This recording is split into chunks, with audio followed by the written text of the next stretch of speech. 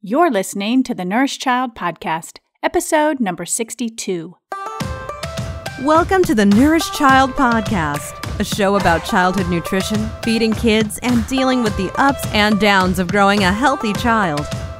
Here's your host, registered dietitian and childhood nutrition expert, Jill Castle. Hey there, welcome to the Nourish Child Podcast. I'm Jill Castle, your host, and you've tuned into a show about childhood nutrition, feeding kids, and dealing with the ups and downs of raising healthy ones inside and out. Today, I am talking about middle school girls and the problem of not eating at school. And I've asked a special guest to come on the show, Katie Hurley, and she is going to help us dig into what is going on with our middle school girls. Sadly, I'm seeing more and more girls who don't want to eat in front of other kids, in front of their friends at school. And I'm hearing comments like, nobody's eating lunch, or I don't want to be the only one eating. Girls talk about what you eat. This food is bad, gross, fattening, toxic. Everybody's watching. It's uncool to eat too much. A quote from an article in 17 magazine said, lunchtime at school is one of the most stressful times of the day for me.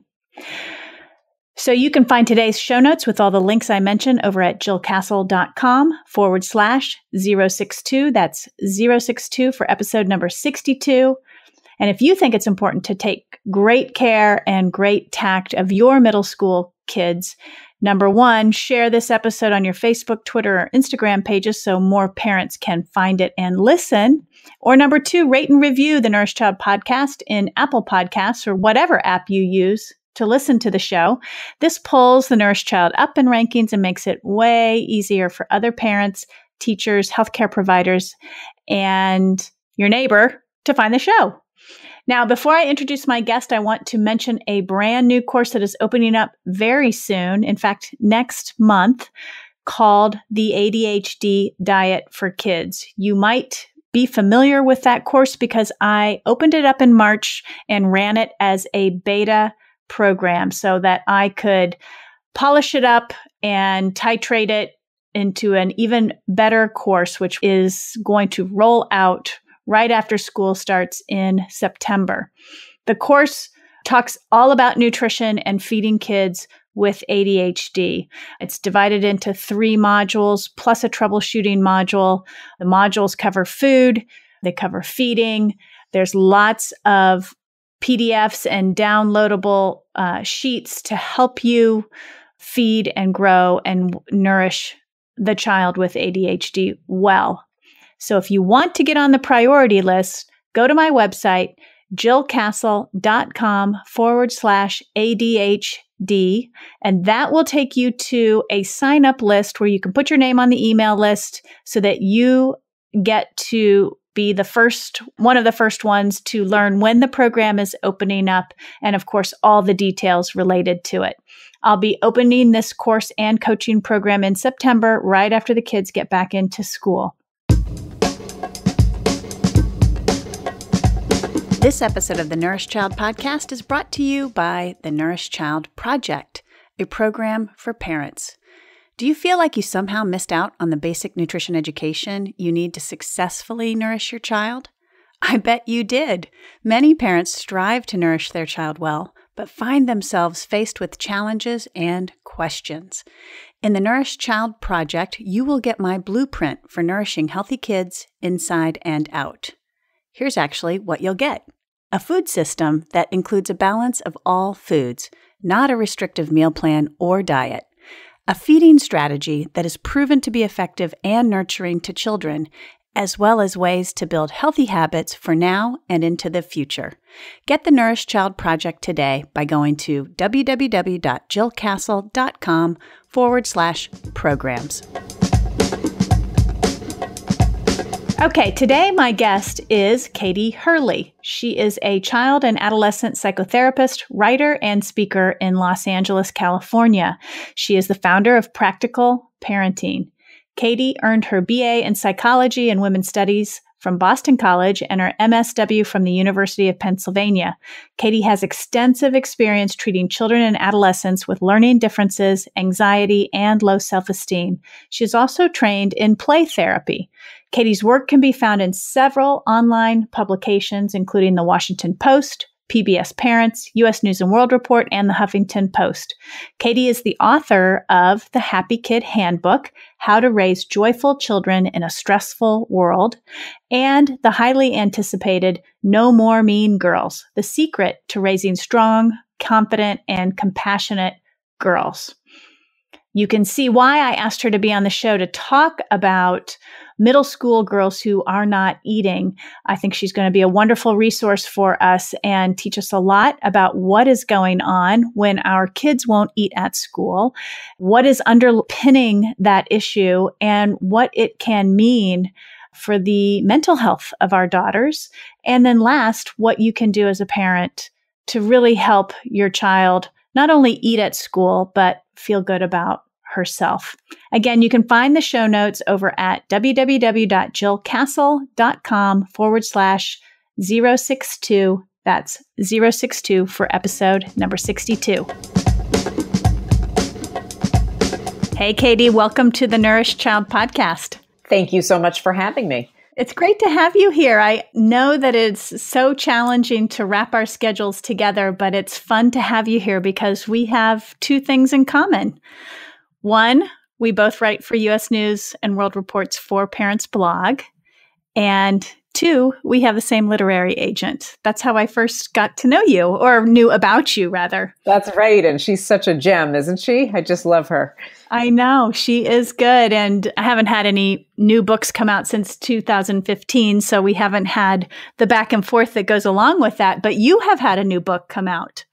That's right. Back in January 30th, No More Mean Girls hit the shelves, which was really exciting.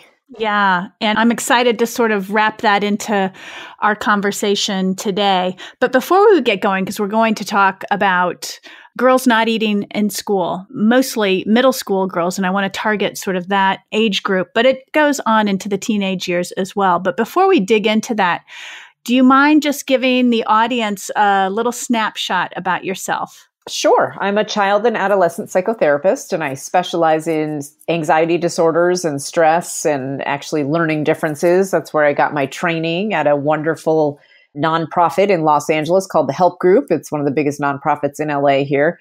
And I run groups for girls to just empower them to be their best selves and work together and lift each other up. And I write for, as you said, U.S. News and World Report, but also, PBS and, a number of places. You can find me all over the place these days. Real Simple sometimes runs my articles. So I do a little bit of everything. And I'm the mom of two lovely children. I have an 11-year-old daughter and a 9-year-old son.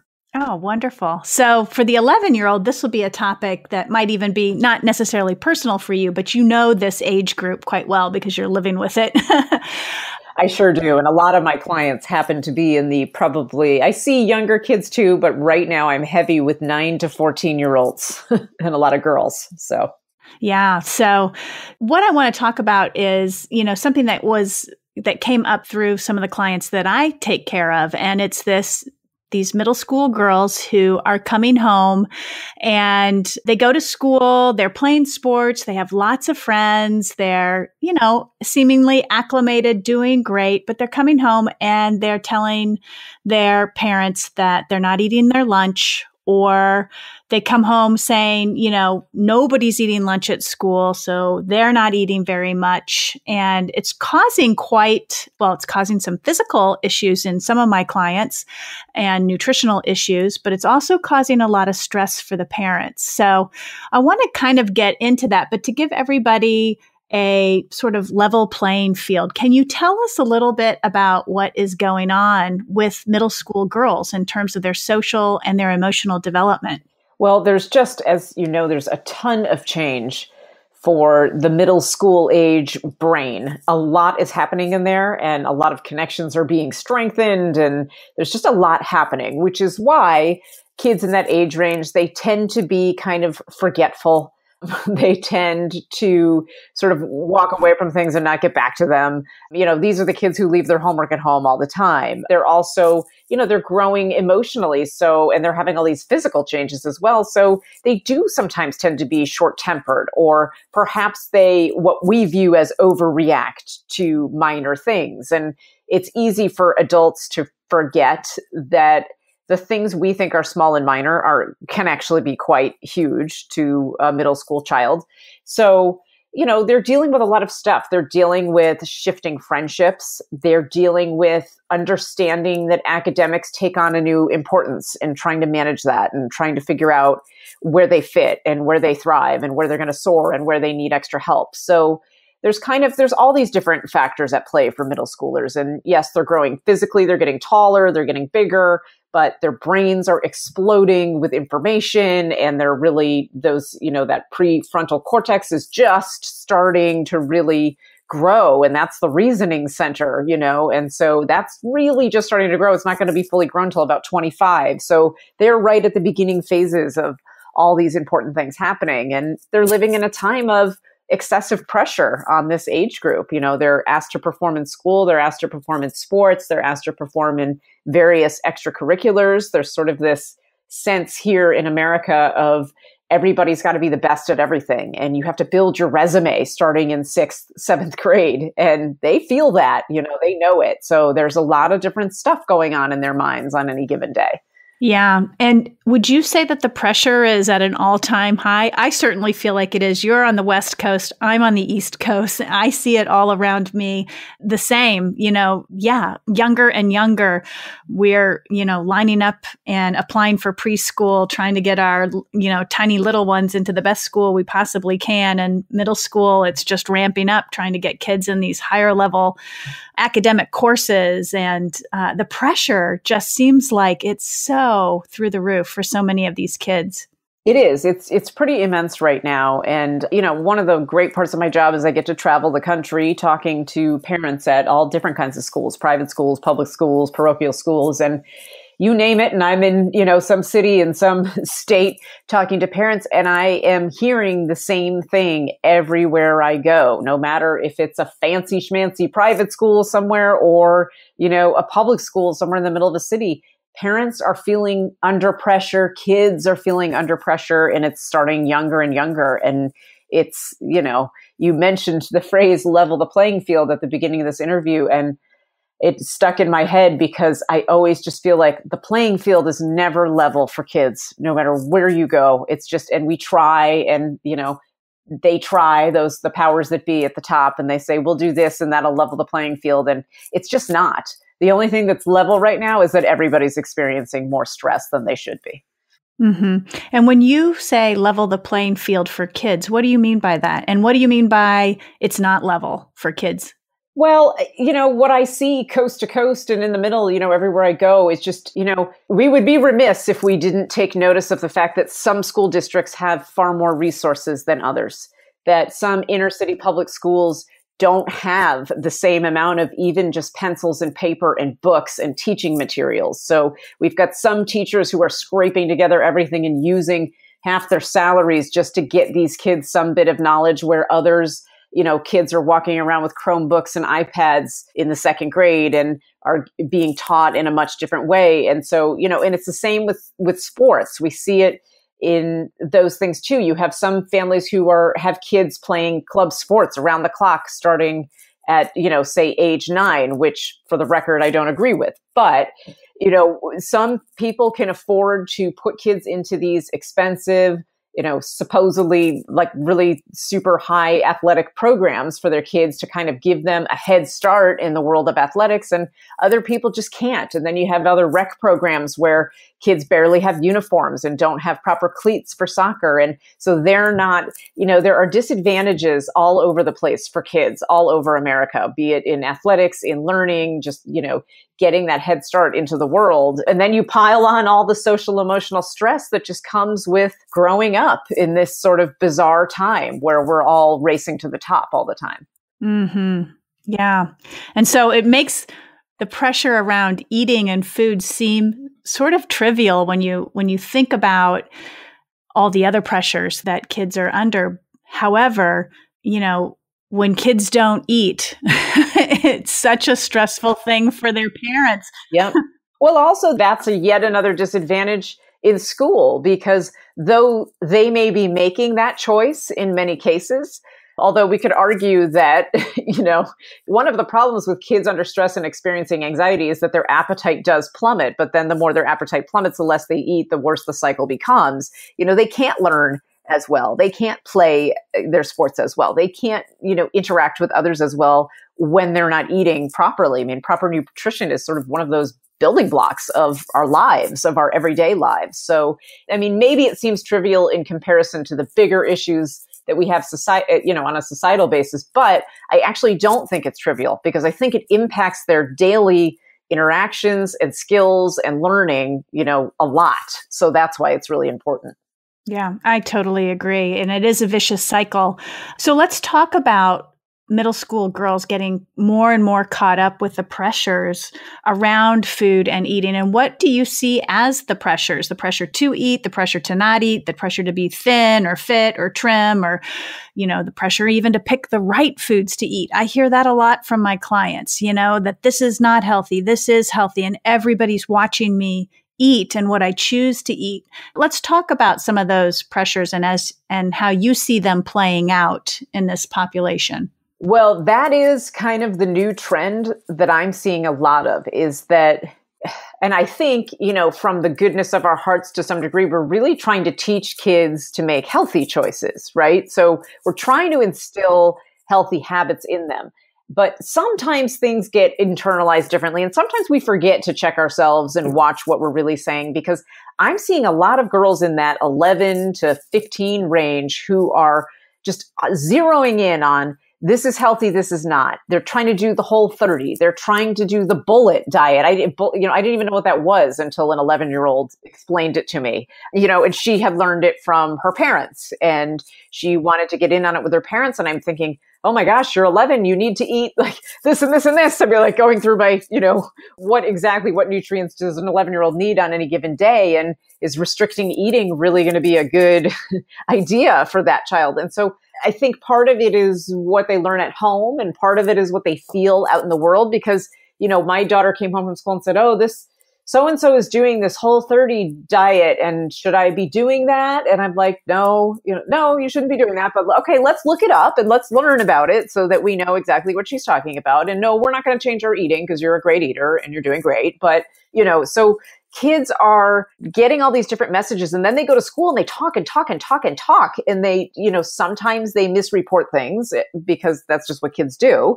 And they start comparing and contrasting and who's doing what and looking at each other. And then, it becomes this cycle. I mean, we've tried so hard to reduce diet culture, especially among kids. But right now, this sort of, I don't know, I mean, you know better than I do because of the nature of your work, but what we would call it, I mean, maybe it's not specifically like strict diets, but this need to always be eating whole foods and healthy foods. And, it's becoming ingrained in their brains, and they're comparing to one another, and they're stressing out about what they eat in comparison to their friends. And then they're all just not eating, and it's really unhealthy. Mm-hmm. I think it sort of ties into this whole perfectionistic society ideal. It's the race to the top. And if, eating perfectly is going to get you to the top, it's sort of the same ilk. But it is disturbing because I think it has an insidious underlying major risk factor that parents might not realize is there. And so we think, okay, this child isn't eating at school and this is worrisome because they might not grow well. They might lose weight unintentionally. But there's more going on, right? There's more of a psychological underpinning that can be sort of harnessed into this whole scenario that can be quite dangerous for girls and even boys. It's true. I mean, and just, the perfectionism and the rating their own perfectionism based on what they think other kids are doing, it becomes just this dangerous game of always trying to compare and always trying to be a little bit better. And so those things are easily misinterpreted in the tween and teen mind. So if better in their minds is, restricting your eating so that you don't, quote, overeat and only eating these super healthy foods. And then mom throws together a lunch in the lunchbox that has, things that are not perceived as healthy enough, by the group. Then the pressure becomes, well, I'm just going to restrict it and I'm not going to eat any of it because I'm not that hungry and I don't really need it. And now look at me. I didn't overeat at all. So I won the table today. And it just becomes this, it affects their relationships to a huge degree that I think parents are unaware of, because, we can't stop them from comparing themselves to one another while they're sitting around at lunch every single day, because they're going to talk about what they talk about. But what we can do is instill in them a sense of self-confidence at home so that they know that they're making good choices and good, healthy decisions, so that they don't have to look to their neighbor to figure out where they stack up, because they're really starting to compete with each other. It used to be about sports and grades, and now it's everything, right? It's sports, it's grades, it's eating, it's weight, it's, clothes and appearance. It's all these things are getting tied together, and it's really negatively affecting their ability to relate to other kids their own age. So that instead of building these deep and meaningful relationships, which is developmentally what they should be doing now at this age range, is really digging in deeper and building these meaningful lifelong relationships. They're building these negatively charged interactions with other kids based on who's more perfect and who's reaching a little higher to get to that, perfectionist medal at the end of the race. And I imagine there's a lot of stress and anxiety that's going on individually within girls if they're experiencing this at the lunch table. Yes, absolutely. I mean, it's hard to be a girl right now. It's hard to be anyone right now. I think we're all just kind of tapped out on stress and anxiety as a whole collective unit, but there are a lot of pressures on these tween and teen girls right now. And even if they don't feed into the behavior, even if they do sort of sit there and eat their lunches, I have girls come to me who say, I felt so disgusting. I felt so ashamed. I felt just guilty that I was eating all this stuff and that my friends were only having an apple or a bag of carrots or something like that. So they start to take on all these negative emotions and they internalize those, and they begin to feel like they're just not good enough, not good people, and that's a really dangerous message for girls to internalize at that age, because as they grow, their self-esteem just goes lower and lower. And then when they're supposed to be ready to launch out into the world, they're not, because they have these negative core beliefs that have developed over time and they don't feel capable. Yeah. And I know I often talk with my families that, these are the, childhood is the self-esteem building years. I mean, obviously all throughout childhood from, toddlerhood all the way through teenagerhood, but these school age and middle school age are so critical, because I feel like children are really developing their who, like, who am I? They're developing the answer to that question. And they're oftentimes looking to their peers to get the answer to that question. And it's really challenging, because you want your child to have that answer internalized already. You want your child to know who they are. Right. And it's, it is appropriate for them to be waffling and wondering and trying to, figure themselves out and try new things. And that's all developmentally appropriate. Where it becomes a problem is when they are trying to morph into their peers, or, they're trying to be someone totally opposite themselves so that they please the other people around them, because that's not genuine. Mm-hmm. How does this tie into your book, No More Mean Girls? I mean, does this fall in, is this mean girl behavior in the lunchroom? Would you classify it as that, or? Well, I mean, I think it depends. There's a range of this behavior, as I'm sure you know. I mean, sometimes there is a pressure to be in a certain group, and to be in a certain group, you have to dress a certain way, and you have to look a certain way, and wear your hair a certain way, and probably eat a certain way. I do get periodically stories from kids, 11, 12, 13-year-old kids who have been just, I wouldn't necessarily say bullied, but teased about their food choices, or just comments have been made about their food choices, what those food choices are going to do to them. So there is some of that going on, and that you say to yourself, well, okay, so there's a group of girls who's either letting a girl in or not letting her in based on her appearance, and her food choices. Well, then, yeah, that feeds into quote, mean girl behavior. But I think the biggest tie-in terms of my book is really that chapter on perfectionism and the anxiety that underlies perfectionism, and that big pull to not only to fit in and find your people, but to also be the best one and to get everything exactly right, because that's a real burden for girls right now. And, we do see some of these eating issues that can quickly turn into eating disorders, because that's another thing that people don't always realize. I mean, the diagnosis rate of eating disorders doesn't seem that high when you look at a number on a piece of paper, but these kind of restricted eating choices that start out as just here and there can very quickly morph into an eating disorder. And as you know, eating disorders are, they're treatable, but they're difficult to treat. And it sometimes takes some drastic measures. Mm-hmm. Let's just circle back to the anxiety piece, just because I have one more question about that. And I'm thinking about my audience who's listening, who might be sitting there thinking, oh, okay, well, my daughter's coming home and she's telling me that she's not eating very much. And I see that she's under a lot of pressure. But from an anxiety piece, what should parents be looking for, or how could they recognize anxiety in their child? Well, the difficulty with anxiety in kids and adolescents is that it appears much different than it does in adults. So, adults, you can almost kind of see you can almost visibly see when people are anxious. With teens and kids, what you're going to see is changes in sleeping patterns is a big one. So usually they'll report having trouble falling asleep at night, or they'll be able to fall asleep, but they'll wake up in the middle of the night and just have terrible insomnia and not be able to get back to sleep on a regular basis. So I always say to parents, you have to think about what is your kid's baseline. One bad night of sleep does not equal anxiety, but a pattern of poor sleeping can be a red flag, a big change in eating habits, so a kid who's overeating or just really undereating, and that's very different from their norm, from their baseline, is something to watch for. Kids who start to sort of isolate and no longer want to do the things that they normally do. And they start to maybe appear kind of agitated, because a lot of times anxiety in teens comes out as, it looks a lot like anger and frustration. So they're kind of biting your head off every time you ask them something. They're snapping at you a lot, more than you would expect given the circumstances. Kids can be very irritable.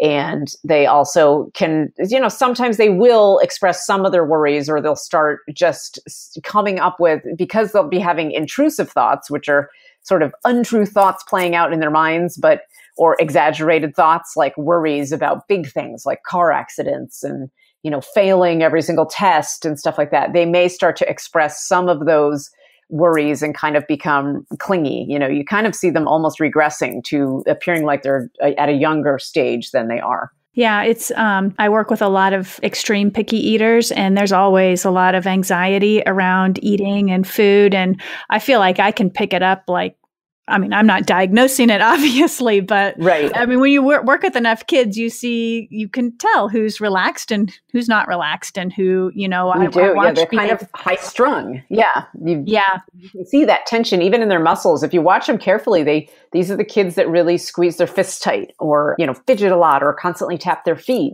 People always associate that with ADHD, but anxiety kids tend to do those things. They're moving and they're tapping because they're trying to get that tension out of their body. Mm-hmm, mm-hmm.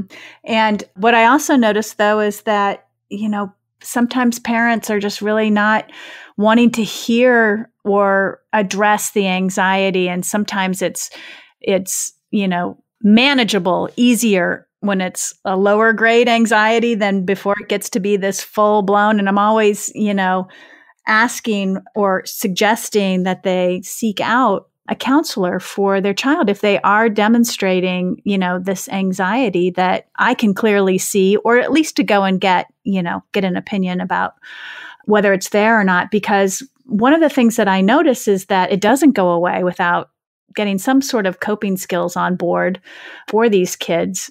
And it builds. Is that something that you would agree with, or is... Absolutely. I always tell parents, and it's so hard because there's still such a stigma out there. And people will say, oh, I'm totally open to talking about anxiety and depression and all these things. And they'll say all those things, and they'll say all the words, and they'll put the memes on Facebook. But when it's their own kid it's a different story. And I see this all the time. I mean, people who are super supportive out in public and supportive of other people, the minute it's their kid, there comes that stigma again. It just comes like roaring back because all of a sudden, oh my gosh, it's in my family. This is something I have to deal with. I have to touch it personally. So that's kind of a hard hurdle for parents to get over. But the thing about anxiety is that it is probably one of the most treatable mental health disorders that we see. And the earlier you catch it, the earlier kids learn to cope and the better off they fare. Now, that's not to say that they can't be treated later on when it's been going on for a while, because they can, but it's going to take a lot longer.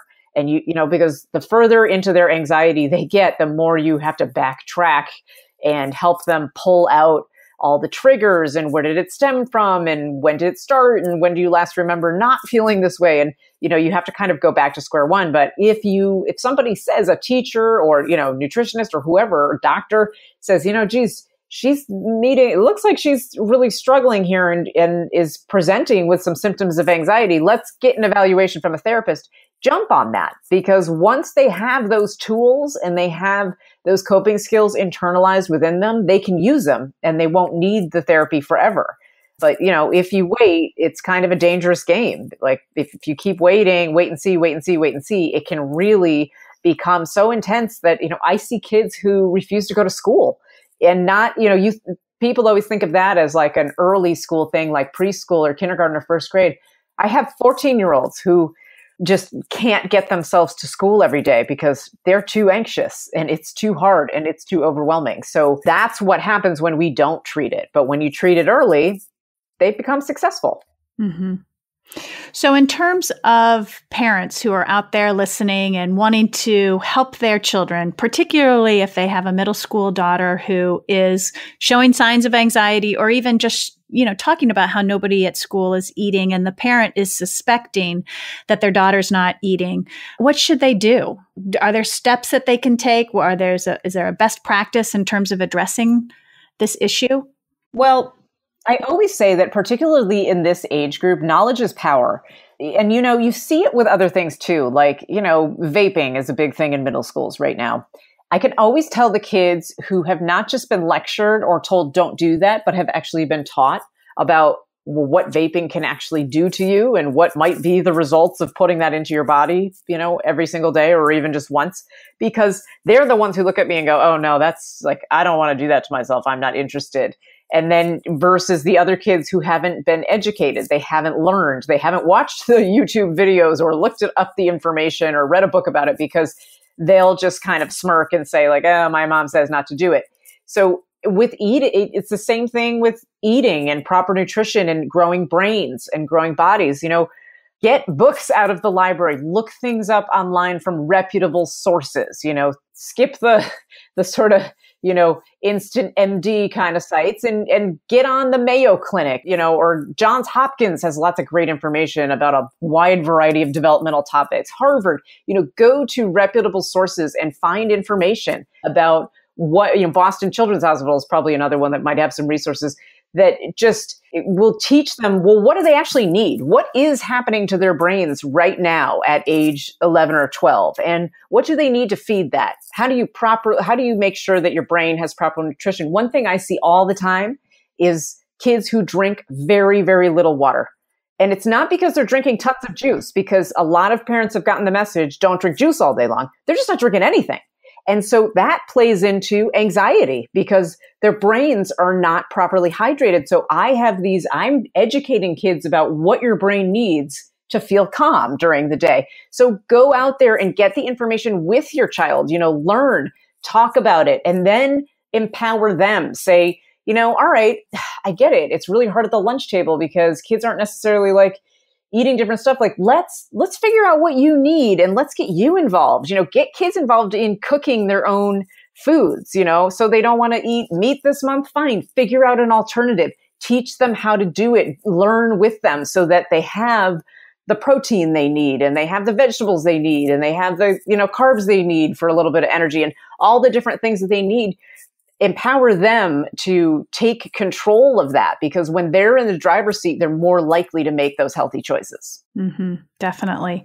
And for raising a girl who will actually eat, what tips do you have for parents?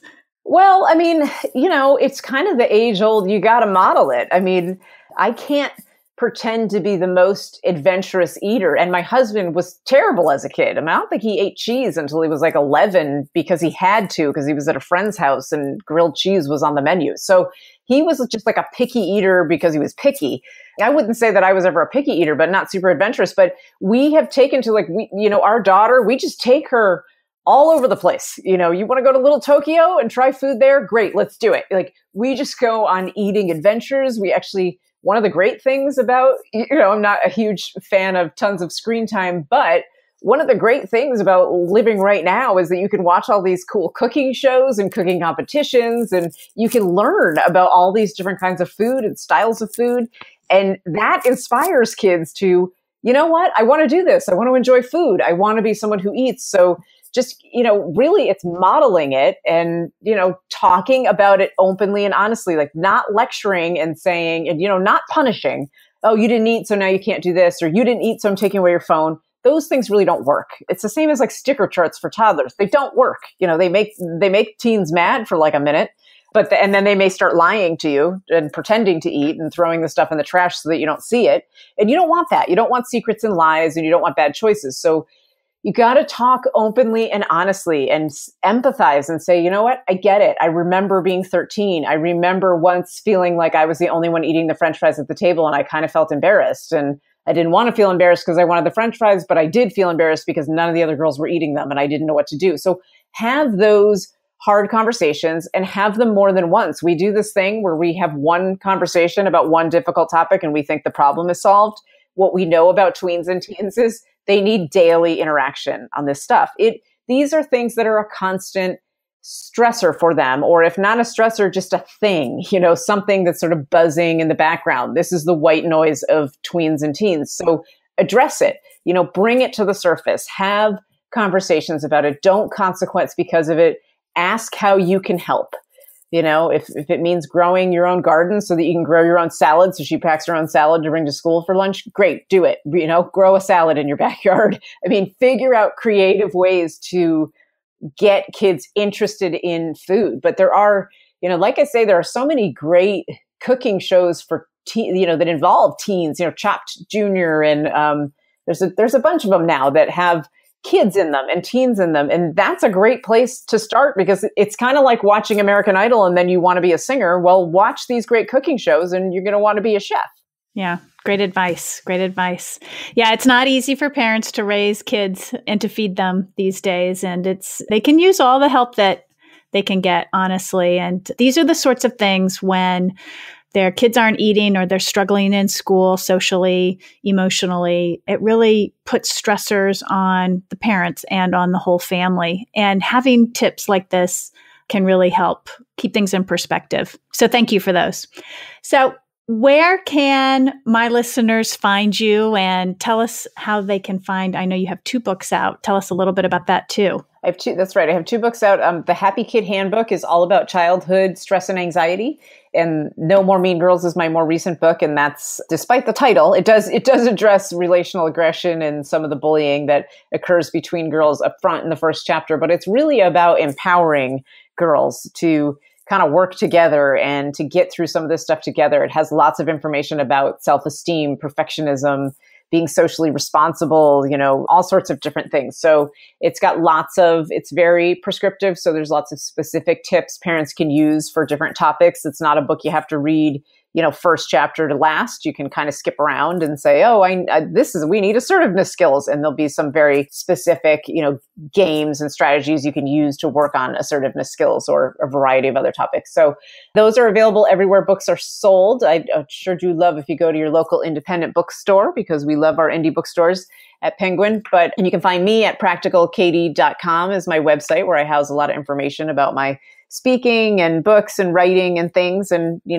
can find me on Facebook and Twitter and Instagram and all the rest. Wonderful. Wonderful. Well, thank you, Katie, so much for coming on the show. And I know that there will be people tracking you down. Oh, thank you for having me. It's been a pleasure. Well, I'm back and I hope you enjoyed Katie's interview. I found it very enlightening, and it really helps me think through some of the clients that I'm managing on my end who are sitting across from me in appointments and telling me that they just aren't eating at school because everybody's staring at them, or nobody eats, or I'm hearing that they're not having an after school snack right before they go off to some big, 2-hour sports practice. All of this eating behavior or these eating habits are coming from a place of peer pressure and high expectations for perfectionism around eating. And as you heard Katie describe, this can really cause a lot of anxiety and stress and pressure in our girls and in our boys too, if they're experiencing that. But also that it can really be the underpinnings of disordered eating and can quickly lead to an eating disorder. So I hope that you listened to her advice about role modeling and what you can do as a parent to expose and teach your child about these things that they're telling you.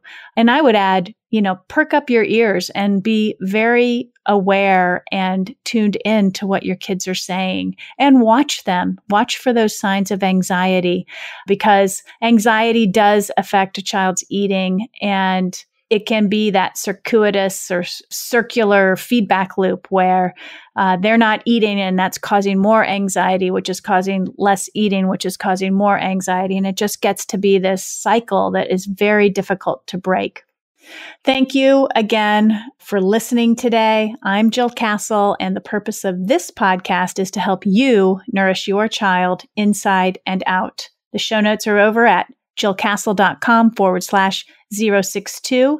I'd love it if you came over to my Facebook page, The Nourished Child, and joined me, or subscribe to my Monday morning newsletter.